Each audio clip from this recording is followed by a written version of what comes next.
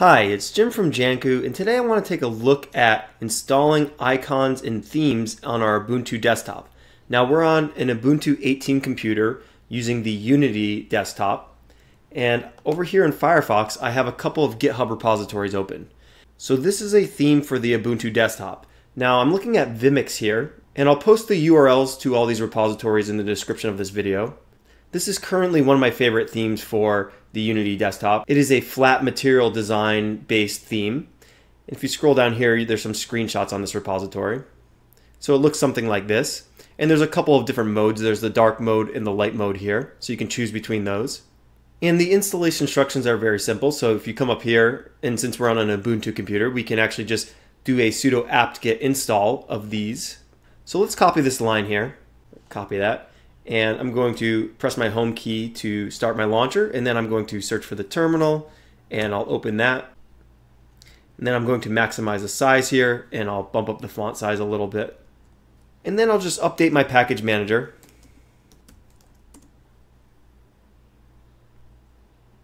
That makes sure we get the most recent version of the software. I'll clear my back scroll, and now I'll just paste in that line there. So we're installing the GTK2 engines.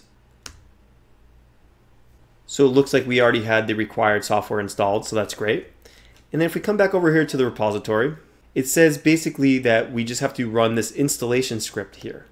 So if we come back up here, we can download this repository. So if we go to the clone or download button here, I'm going to say download the zip file, and then I'll choose to save the file. So we'll say okay. And that's going to download to our downloads folder here. So if we open up our file browser and go to downloads, you'll see we have this zip file, so I can come in here and I can right click on it and say extract here. And then this folder here is opened up. So this is the unpacked files here. So let's go back to our terminal and let's go into that folder. So I'm going to go to my downloads and go into the Vimix master, and let's list the files here. So you see that we have this install.sh file here, and we're going to run that by doing .install.sh. And that's going to start the installation process for us. So you can see what it's actually doing is it's adding these files here to our .themes folder. So we have a hidden folder inside our home directory. Now our home directory is home / the username of the computer. In my case, it's Jim A. Fisk. And there's that hidden .themes folder.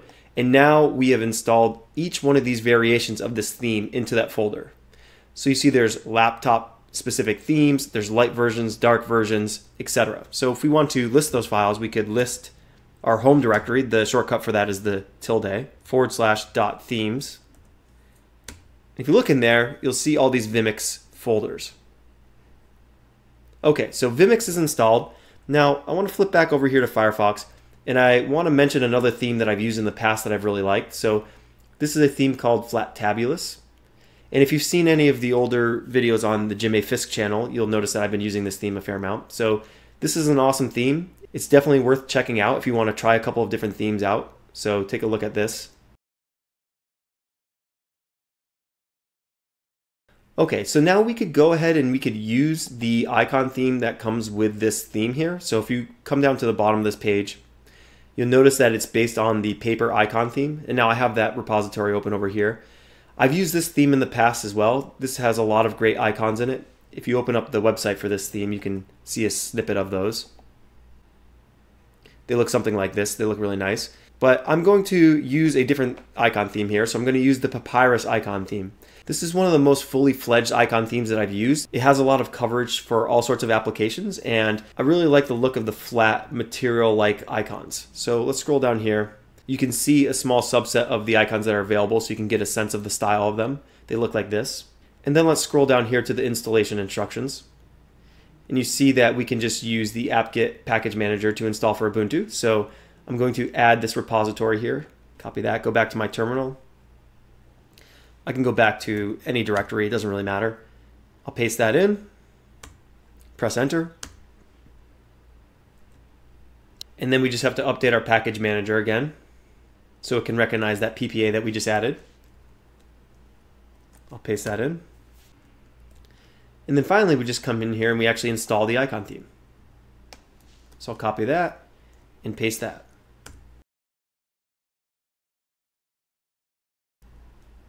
Okay, so now we just need a way to implement the theme and the icons that we downloaded. So I'm going to open up my launcher here, and I'm going to search for the Software Center, and I'll open that up. And then in the search up here, I'm going to search for Unity Tweaks. So Unity Tweak, and then you see that this Unity Tweak tool appears here. Now, if you're on the GNOME desktop, you could use the GNOME Tweak tool instead. I think it's just called GNOME Tweaks. But I'm going to install this, enter my password for my computer, and then I'll press the launch button once this is finished installing. So you see this little application opens up over here, and now this tool allows us to change a lot of different settings on our computer. The two important ones for us right now are the theme and the icons. So if I go over to the theme settings and I click on that, we're using this default theme called Ambience, but you can see that we have these Vimix themes that we installed manually. So if I scroll down here, I'm going to try one of these themes here. So notice that the theme will change things like these windows that are opened here. So currently you have these close and minimize buttons here, and I'll click on the Vimix Dark Laptop Barrel.